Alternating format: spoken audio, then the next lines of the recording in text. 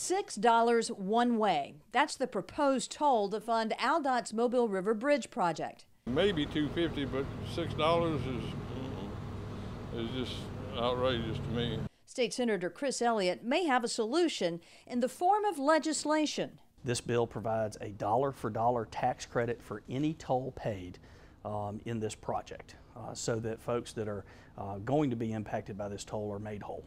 He hopes it's never needed, that AlDOT will come up with a different plan to fund the $2 billion project. If they choose to move forward, we wanted to have a plan B, if you would, and that's what this is. To pay for the tax credit, Elliott has also pre-filed a bill that directs how royalties from offshore oil and gas wells, or Go Mesa money, can be spent.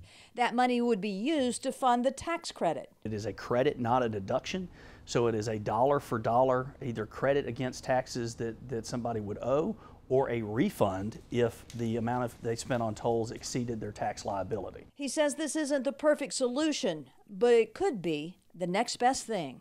My focus is making sure that coastal Alabama pays no tolls on this bridge.